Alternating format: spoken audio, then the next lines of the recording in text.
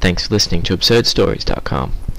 It appears that drugs are ripe in the competition goat scene as well, and officials at the Colorado State Fair have disqualified the grand champion goat at this year's events because they say it tested positive with an unapproved drug.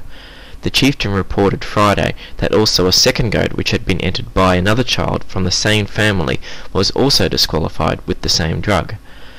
Susan Wernrith of Sedalia says that disqualified goat's family got a letter from the Attorney General's office saying her family's goats tested positive to a feed additive that is only approved for swine and not goats. The mother of the family suspects the food that had been fed to their goats may have been tampered with. She says the family will appeal the decision. By being disqualified, this means her daughter and son can't collect their winnings, which amounts to $5,500 for the champion plus $1,300 for the backup. Thanks for listening to absurdstories.com.